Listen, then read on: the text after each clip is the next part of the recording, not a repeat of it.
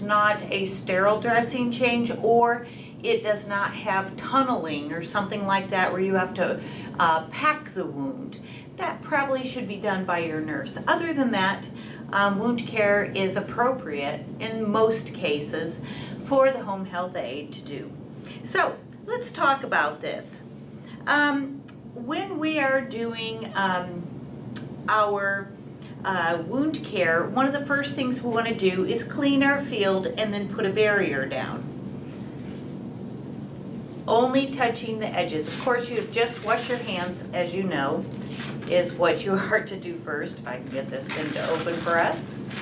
There we go. Now, gathering your supplies is very important. You need to gather your supplies before you put on your gloves. Doing your hand hygiene, washing your hands always before getting started on anything is very appropriate. So you're going to put down your barrier, and then you're going to gather your supplies and put them on your barrier. I may also put a barrier underneath, perhaps like if it's a foot or a hand or something of the limb that I am doing the wound care on for the client. I may put a barrier down and then lay their hand or their foot on that as well. But I'm also going to have a separate barrier for my wound supplies. Okay, and it needs to be a clean barrier. You can't just put your wound supplies on the bed sheet. All right.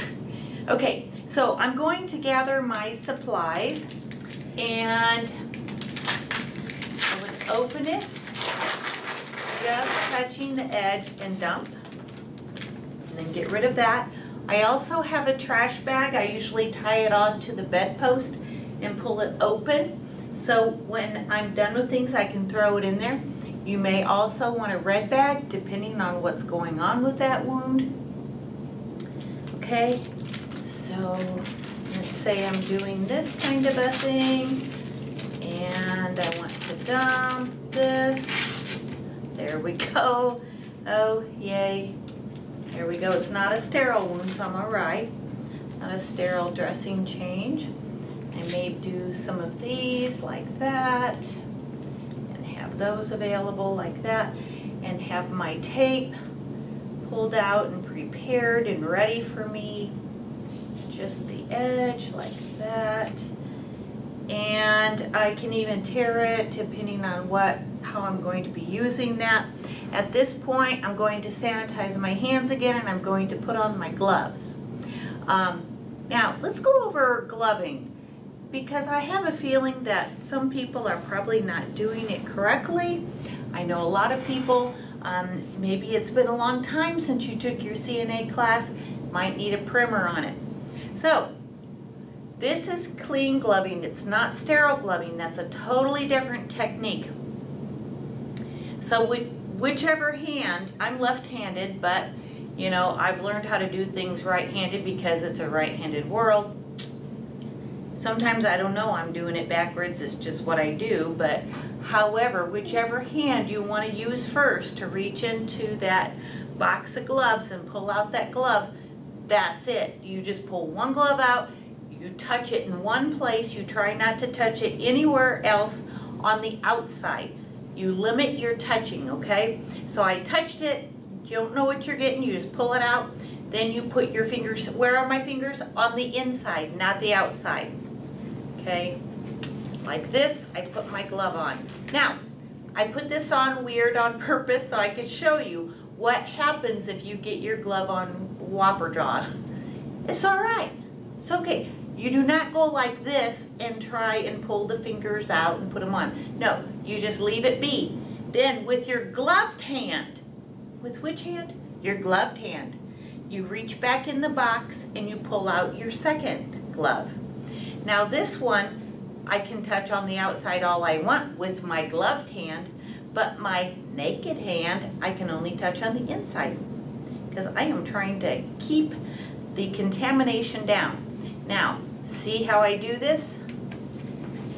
Now, this hand can help this hand. See? Now I can fix it, and I didn't contaminate it. There. That's the correct way to do clean gloving, right? Now, I'm ready to do the dressing change. Now, if they already had a dressing on, a dirty dressing that I need to remove, I would go ahead and put a barrier underneath whatever, let's say it's their foot. I'd put that barrier under their foot. I would take that dirty dressing off, okay? I would clean the area. Then I would take all of that and throw it away. I would take my gloves off. I would sanitize my hands. Then I'd set up another barrier underneath her foot and another barrier here with my wound supplies. And then I would do the clean dressing. So you're gonna have how many sets of gloves? At least 2. One for the dirty, one for the clean. Once the wound is clean, now you have a clean wound. You need to take off those dirty gloves, redo everything again. Okay? That is the correct way to set up your wound field. A couple other things I want to talk to you about is if you are, before we do that, let's take off our gloves. Make sure you know how to take gloves off correctly. If you imagine that your gloves are utterly and totally dipped in poo, you'll always take them off the right way. In fact, in class, I make people put chocolate pudding all over their gloves. So it's a visual. Because you know what I see? I see a lot of people doing this when they take off their gloves. Ew. Or this. Ew. Right? No. This is how you would do it. Now, I go on the underside of my hand. Some people prefer this. It's whatever. So, but you pinch here, and then you pull back like that. See? I didn't get that anywhere on me, did I?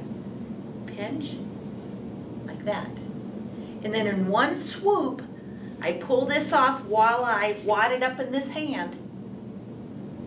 Now I arch my wrist back and I take this finger, go like this, and watch. In one swoop, it's off and I drop.